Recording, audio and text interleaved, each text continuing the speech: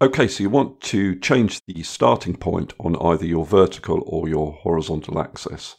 So we'll start with the vertical axis. What you need to do is double click on one of the numbers down the side here, and that'll bring up the Format Axis task pane on the right of your screen. Now I'll give you a shortcut key for that as well.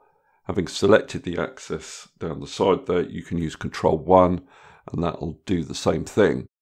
Now you need to be viewing the axis options. If for some reason you're viewing something else, click on this button, looks like a column chart, and then you need to expand axis options there.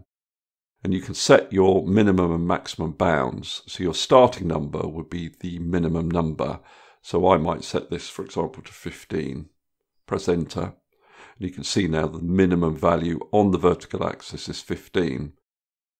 Now we could do the same thing for the horizontal axis, double click on it, or you can use the shortcut key Ctrl+1, but you need to make sure the axis is selected.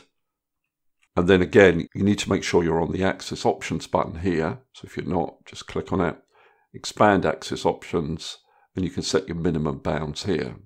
So I might set that to 60. Okay, that's all I wanted to cover in this particular video.